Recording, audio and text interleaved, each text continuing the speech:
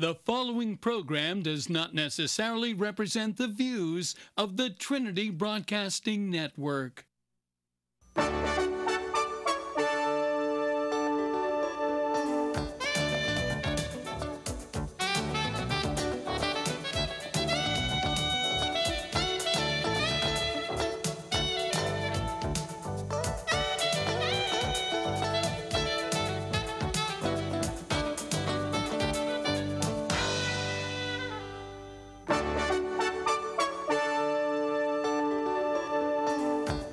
Hello and welcome to this edition of Joy in Our Town. I'm Ann Farrell-Tata, your host, and I'm delighted today to welcome my guest, Dr. Eddie McLaughlin. Dr. McLaughlin is an emergency medicine physician, and our issue today is family, and we're going to be talking about winter health. Thank you so much for joining us today. Happy to be here. So, Dr. McLaughlin, you are a local doctor. You were born and raised here. Can you tell us a little bit about yourself and how you got into becoming an ER physician? I lived here since junior high school and went to the College of William and Mary, and then went to medical school at Eastern Virginia Medical School in Norfolk, and then also did my emergency medicine residency training in Norfolk as well, and then joined Emergency Physicians of Tidewater, where I've worked for the last 15 years here in Tidewater, mostly in Virginia Beach, but we also staff some ERs in Norfolk and Suffolk.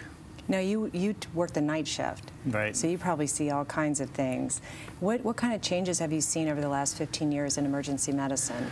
Well, there's been quite a few changes. Emergency medicine is a relatively young specialty. We've been in existence for about 40 years, and my group is some of the older guys in my group have been there from the beginning, and we have we also serve as faculty and run a residency training center at the medical school. But the changes we've seen have been unbelievable just in my 15 years. Not only just the evidence-based medicine, where we're actually treating people, better studies, better therapies, but also the electronic medical record has been a huge plus in terms of just access to information about the patients and our ability to treat them expediently. Yeah, that's a wonderful thing. Was that something you guys had to learn? You had to go back to training? Well, I had to learn how to type, yeah. for sure. But no, it's been great. As an emergency medicine doctor, you're in the middle between primary care offices and the hospital, and so it's a fantastic tool to be able to access what's happened to the patient in the primary care office, and then also be able to access what's happened in the hospital, say the last time they were in the hospital, and have all that information at your fingertips. Wow, that's a great tool. Yeah, it's been fantastic, but definitely have to, we used to dictate all our charts now, but I'm a much faster typer than I was 5 years ago. Well, that's good, that's good. Okay, so flu season is upon us, and what are the guidelines? And because that's another thing that seems to change year to year, and the medicines change. Yeah, so it's constant chasing of the flu vaccine, and is it going to be a really virulent strain, or are we going to have a light season? This year it seems to be, we haven't seen much flu in the area yet. There's been a few sporadic cases. Usually once you start seeing a few cases, it's not long before it kind of spreads widespread through the community. It's not supposed to be a really bad year, but definitely recommend the flu shot for everybody, no question. All ages? That's another, yeah, that's good. All ages, and there's especially certain high-risk groups, right. Children and pregnant ladies and older folks, definitely recommend to get that. There's really no downside to it at all, and it will stem the tide of the flu in the community. Now, is there a time that it's too late to get a flu shot, and is it too early? What is the season? No, you should be looking to get your flu shot as soon as you can right now before the flu hits. We will see flu all the way into the spring, so it's never too late to get that. So during the winter months, like what kind of things do you see in the ER that are seasonal versus other times of the year? Sure. So cold and flu season is the big thing. We see a big upswing in respiratory illnesses and viral illnesses such as the flu. it's because everybody's inside, it's cold, kids are in school, people are, inside with the heat on, and just the transmission is much more common or much easier between people, and the main things are just to try to cough into your elbow, wash your hands frequently, all those kind of respiratory hygiene things that we talk about to prevent transmission from friends, family, colleagues, classmates, all that. Well, and that brings me to another question, because I've had 4 children who have gone through college, and freshman year, every one of mine just stayed sick the whole freshman year. Is it because they're staying out too late or up too late, or is it from close quarters in a dorm, or is something else going on? All of the above. Yeah, they're probably not taking care of themselves, staying up late for hopefully studying, but maybe other things. Yeah, you're clustered again with lots, just like when they're kids and first going to school, they're exposed to a lot of different viruses and in close quarters with other children, and your immune system has to be exposed to all those viruses. So same kind of thing happens again in college, and or military barracks or that kind of thing, where people are put in close quarters, especially this time of year. Do you treat a lot of the military or the spouses? Yeah, so we see a large population of military folks in the ER in Tidewater. Mostly military or healthy folks, but they get hit with the same things that everybody else does. How about stress from, when their spouses are deployed? Do you see, like emotional people, coming in for emotional reasons? Sure. Military is big. There's so much stress around the holidays, especially in the military community, where a spouse may be caring for the whole family while their loved one is deployed and not available.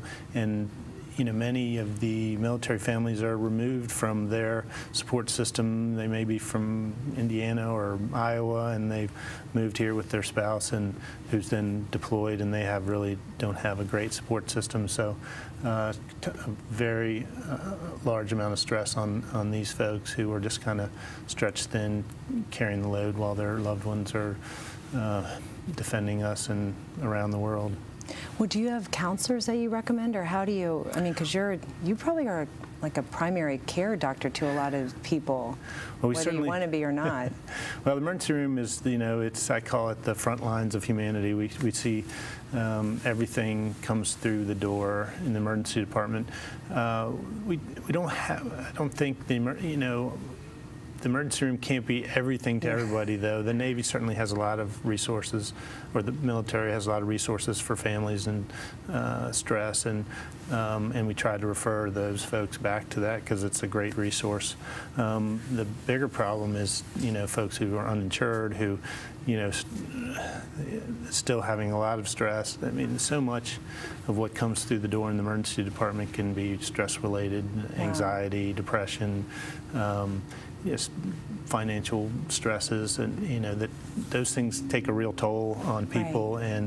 And many times I find myself sitting down, pulling up a chair, and talking about those things, not necessarily the medicine, but more of the stress and coping strategies. But clearly, we don't have a lot of time to spend doing that kind of work. But we certainly see a lot of folks who are with stress-related issues coming into the emergency department.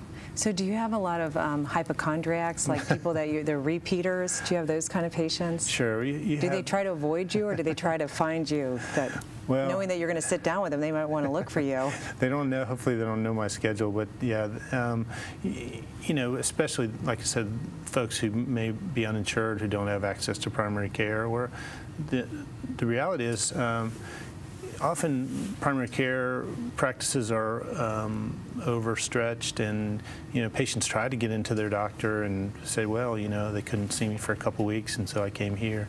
The emergency department is it's really the place you want to go if you have an immediate question, you have an immediate problem. You're going to get, most of the time, you're going to get answers. We can do the diagnostics and a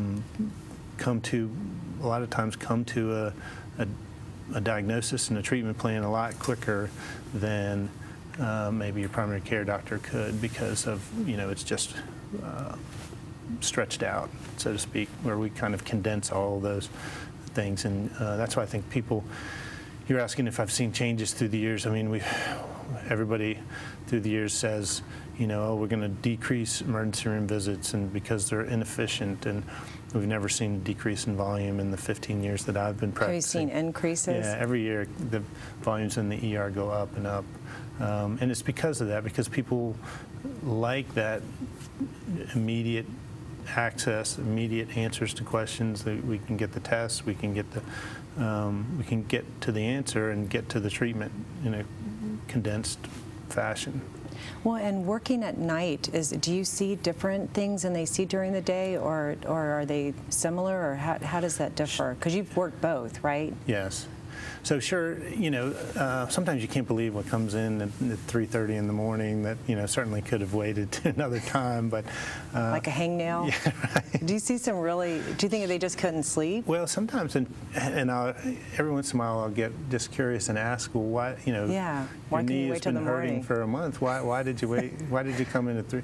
And sometimes you get the answer, well, I knew it wouldn't be so busy, so I came. Oh, yeah. Well, so it's hard to argue with that. Yeah. But you know, we tend to see the more acute things, you know, so somebody's having a heart attack or a stroke or, you know, a legitimate true emergency, you know, as opposed to they're not going to just usually wake up in the middle of sleep to come to the emergency department. So we tend to see, you know, more of the real emergencies come in overnight. And then, of course, you see a lot of the alcohol and substance abuse problems and car crashes and things that happen after hours once the bars let out and that kind of thing. And do you see more, like, are there more car accidents or alcohol-related things around the holiday season and winter?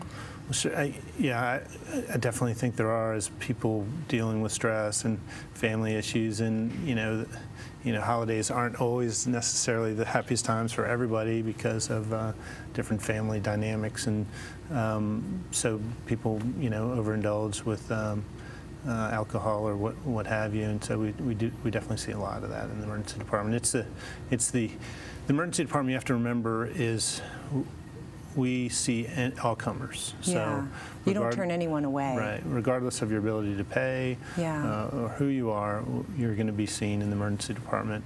You know, we can't be everything to everybody, but we're going to evaluate you and help you, you know, get to this resources that you need, even if it's not an emergent problem. And can you give, we only have about 2 minutes left for this segment, but do you have some tips for staying healthy in the winter months? So, besides get your flu shot? Yeah, get your flu shot. And then I think the main things are just take care of yourself. This sounds cliche or obvious, but so many of the things we see in the emergency department are related to self-destructive behavior or not doing healthy habits, you know, so exercise, eating right, taking care of your emotional self, and those things, you know, I find people come in and they want a pill. Yeah. You know, I'm stressed, I'm anxious, I've got these problems. What can you prescribe me? Sometimes the nurses laugh at me because I've been known to write on a prescription exercise. That's certain good, things though. like that, and you know, because just to try to kind of get that message to the people that there's lots of other healthy things you can be doing besides a prescription for another pill. How do you not get kind of frustrated sometimes, like, you know, and just lose it? It is frustrating because you can't do that, but yeah, and you see people, you know, with whether it's smoking or alcohol or you know, whatever the bad habits are, and you try to take that window in time and impress upon them that the reason you're having these issues are, you know, self-induced frequently, and so, you know, I don't know how many people actually listen to the advice, but you got to. That's my job. Well, you're kind. You probably say it very gently. We're going to take a break, and then when we come back, we are going to continue our conversation and talk about family emergencies. I'm Ann Farrell-Tata. We're talking to Dr. Eddie McLaughlin, and we'll be right back. Hello and welcome back to this edition of Joy in Our Town. I'm Ann Farrell-Tata, your host, and I've been joined today by Dr. Eddie McLaughlin, who is an emergency medicine physician. And our issue is family, and we are going to switch gears a little bit and talk about some family emergencies. So welcome back. Thanks for being here. So let's talk about when a family goes into the ER. I mean, you know, everyone knows they have to wait forever, or it seems like we have to wait. What is going on when a family arrives at the ER? So the emergency room is a complex place. We have to, you know, triage people and take care of the sickest people first. So often when you come into the emergency room, you know, everybody's particular problem seems like it's the most important, and we don't want to dismiss that, but we have to triage, and we have to. Who determines that? Who determines who's the sickest? So when you come into the emergency department, you'll come into a triage area, and there'll be a registered nurse who will take your vitals, basically get the basic complaint, and give you a score, 1 to 5, and 1 being the most sick, and 5 being, you know, the least. And then we kind of prioritize those folks, and if it's very busy, you know, we're going to be taking care of the most critically ill and injured first, and then sorting back to who can wait. The ideal, though, is to be able to kind of what we call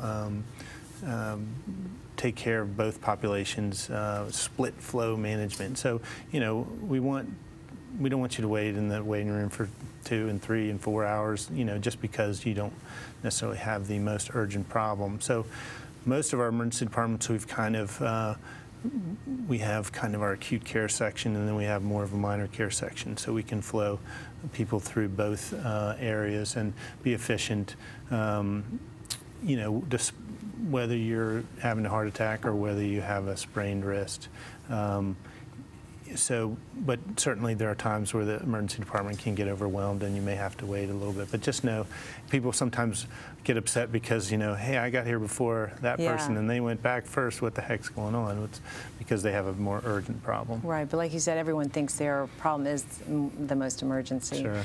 So are you assigned, you know, like the acute side or the, you know, or do you take care of both? Are you going back and forth? So I work primarily at Princess Anne Emergency Department, but some other emergency departments too, and we have multiple physicians as well as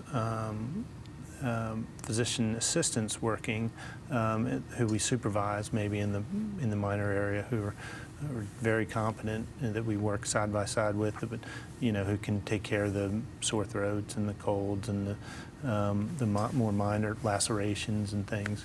But the physician is supervising all of those areas, and in the busy emergency departments, most of the time we have 3 or 4 physicians working at, you know, overlapping shifts, and then as the night goes on, I start to lose some of my colleagues, and I'm on my own, you know, from about 1 o'clock till 7.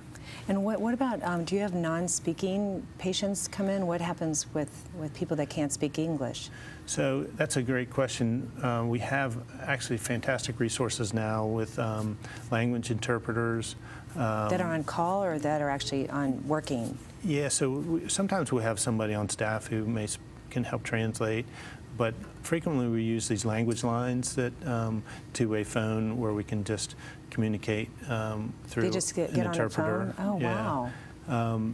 Then we also have, I just had a patient who was deaf a couple nights ago. Oh, wow. And we have it's like a robot screen TV two-way video conference that we call up someone who can do sign language and communicate. So they're actually seeing somebody on the video? Right, it's a two-way, yeah, so we can communicate. And where are they? Are they at Norfolk General or one of the main other hospitals? Well, each ER has the capabilities, and then you call into a language line or an interpreter line, and then they come up on the screen and help you communicate. Yeah. So that's another thing that's changed over the last 15 years, all the technology that has made your job easier. Yeah, technology has really, especially, and there's certain stroke programs where you can have a neurologist instantaneously on one of these two-way video conferences. So you need to be making some decisions about stroke treatment, where you're giving clot-busting drugs, and you can have a neurologist, you know, actually see the patient and assist you with those decisions in real time. So they don't have to come in anymore?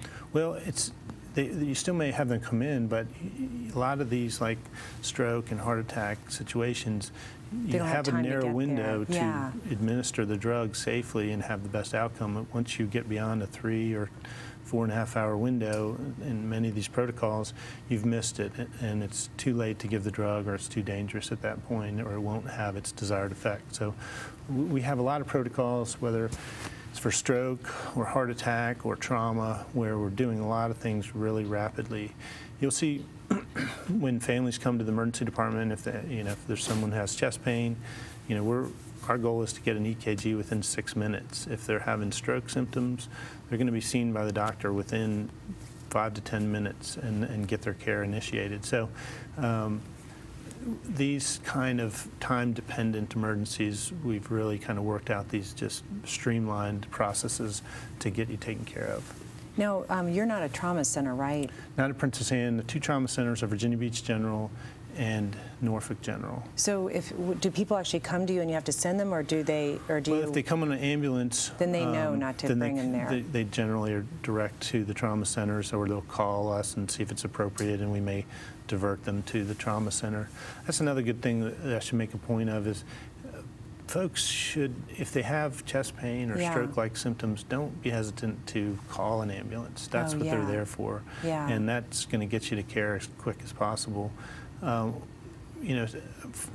I see families will bring in their loved one with chest pain or stroke symptoms, and there's not a whole lot you can do for your family member if they have a cardiac arrest in the car. Right. Whereas if they have a cardiac arrest or something goes on in the ambulance, we have paramedics who can intervene. So, all too often I see families reluctant to call the ambulance. But you do see the other side, too, where people call the ambulance for minor complaints, too. Those hypochondriacs. But that is, it's hard to know what is, you don't want to bother people and all that. I can understand how people would be reluctant to call. How do you know what is real? Well, and sometimes it's hard. Is this indigestion, or is this a heart attack? Right. And I would say when it comes to things like cardiac, if you have risk factors for cardiac, or we're at a certain age, you're more likely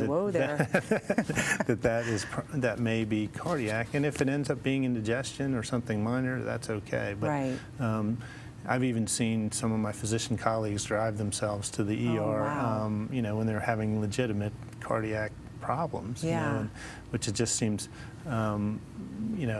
foolish to do that. Right. So use EMS with the true emergent problems. Somebody passes out, somebody has weakness or difficulty speaking, or chest pain that's unusual and significant. Call the ambulance. Yeah. Have you ever treated, or when you're on duty, have you treated somebody that has come in the ER? Occasionally, having grown up in Virginia Beach, that's what I was thinking. And it always was a little uncomfortable to do that. It makes it pretty stressful. But they're probably relieved. I'd be relieved if I saw you there. It's someone I know. Well, that's what I say to people: is you never want to look up and see me in the emergency room. But no, that has happened from time to time, and. Do you treat them? I mean, can you treat them? It's not like the judge or a lawyer, you have to recuse yourself. Right. Conflict of interest. No. Sometimes if it's not emergent, I might have one of my partners like, hey, I know that person. It's a little bit strange. Have them see them instead of me. But if it's true emergency, you got to charge right in there. Now, I'm sure you've seen a lot of heartaches, and how do you handle, delivering the bad news to a family? That's got to be one of the toughest parts of your job. That is a tough one, and every family kind of has their own way of reacting and receiving bad news. You've seen kind of all over the board, I imagine. Yeah, so, especially around the holidays, if you have someone who's, whether it's a cardiac arrest or somebody who's passed away and you have to deliver news to the family, and on the night shift I don't have as many resources like a chaplain or a nurse manager or somebody who can go in. So you kind of try to bring, a nurse in with you and, do it and have people sit down and do it in. I like to be direct though, because it's, Well, you have to be, I guess. Yeah, since no reason to beat around the bush with these things, but there's no formula. It's just try to be kind and caring and listen to what they're going through. But it can be tough. And the other thing that's really hard in emergency medicine is not uncommon. Every shift or two, I'll do a CAT scan on somebody who's got a kidney stone, and then we see cancer, or something that was totally unexpected, right. And now you've got to deliver that news. So that can be tough too, especially if you don't have a relationship with. Right. You just met this person a couple hours ago, and now you're going to tell them some bad news. So you try to get family around and try to get involve their primary care physician, at least by phone, and coordinate their care. But it can be tough, especially around the holidays. Well, and we have a few minutes left, but I want you to share your story, because you also have, the flip side of that is you have very rewarding things, and you had a patient, a young guy that came in and with the cardiac arrest. Yeah, so that is I'm blessed. I love my job. I get to go in and try to intervene in folks' lives at critical times. And there's certainly as many tragedies and times that you have to deliver bad news. There's plenty of times where you actually get to make a difference, and that's I feel blessed to be able to do that. The one case that sticks in my mind in the last year or two was a young guy who was very fit. He was an athletic trainer, and his girlfriend kind of was like felt his chest, and there was all these abnormal heart rhythm beats, and she was concerned. He was feeling lightheaded and dizzy, and literally within a couple minutes of me interviewing him, talking to him, he looked like just a fantastic athlete. He went into flatline cardiac arrest, asystole in front of my eyes, and it was fantastic that his girlfriend forced him to come in, because he had a congenital heart rhythm problem, and we were able to resuscitate him, and he made a full recovery. He ended up with a pacemaker and a defibrillator, but he ended up making a full recovery and did really well. Did he not know that he had this? No, it was completely out of the blue. He'd had a couple episodes where he'd passed out that he'd kind of just dismissed. But I don't know, it seems so lucky that he went into this asystolic heart rhythm right in front of our eyes, that we were able to be there, because he very well could have happened outside of the hospital and he would not have survived. And so now he'll be able to live a healthy life. Yeah, and so again, the technology is amazing, cardiac care is amazing. So he's got to deal with a little pacemaker under his collarbone or a defibrillator, but it's keeping his heart beating. So he's going to live a normal life. So. That's got to be the rewarding side of what you do. Yeah, those that is why I went into it. The other thing that I've enjoyed is the detective work and the figuring out the diagnosis and the putting the pieces together and solving the riddle and actually coming up with the diagnosis, and then the treatment flows from there. But being the first guy to have a crack at making the diagnosis is just great. Well, thank you so much for being with us today. We've been joined by Dr. Eddie McLaughlin. I'm Ann Farrell Tata. We'll see you next time on Join Our Town.